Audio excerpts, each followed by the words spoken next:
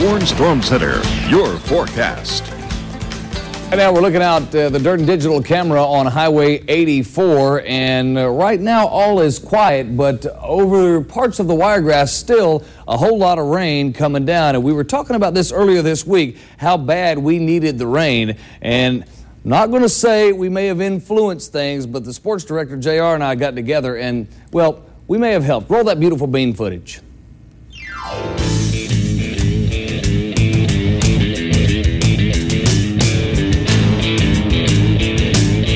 Can make it rain, but if A equals B and B equals C, then A potentially equals C in this case. And you can see for yourself that the rain showers are all across the Wiregrass at this hour.